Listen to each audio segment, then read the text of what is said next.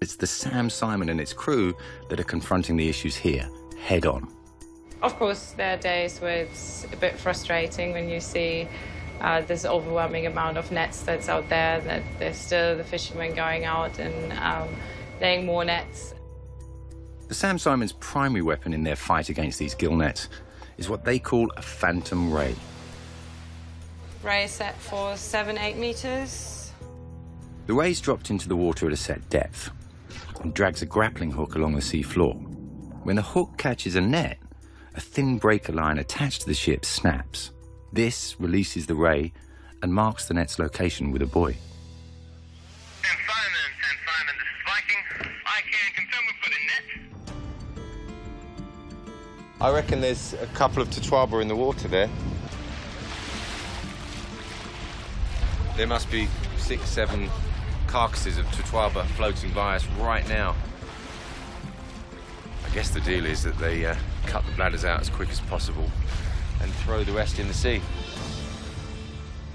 Now we're gonna launch the boat and go find out whether it is a totoaba net or a long line or any illegal fishing gear that is in these waters, and then we're gonna retrieve it. Can I come with you? Of course. Right. The Sea Shepherd team have managed to scoop up the remnants of that net, and we're on our way to find out what's in it. Surrounded by dead carcasses of totoaba that have been mutilated, swim bladders taken out. They're everywhere. 1, 2. Wow, that's tough, huh? Yeah. 1, 2. But the totoaba are far from the only victims of these nets.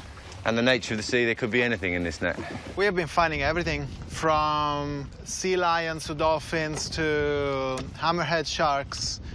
We saw, not too long ago, we saw a whale and it was like almost like an hourglass for how much the net was strangling the whale like halfway through. So it really is a whole load of species that are caught up in this trade for the totoaba, right?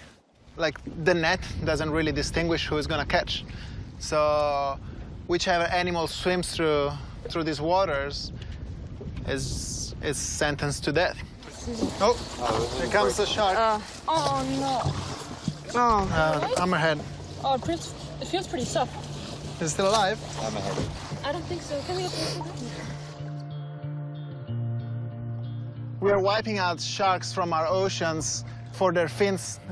In Asia, they eat shark fin soup, and what happens is that a lot of fishing vessels catch sharks, cut their fin, and then throw back their bodies. And finding a dead shark, a dead hammerhead in these nets is really heartbreaking. But the heartbreak here isn't reserved for marine life alone. As the Sam Simon continues its mission to remove illegal gill nets, the nearby fishing towns suffocate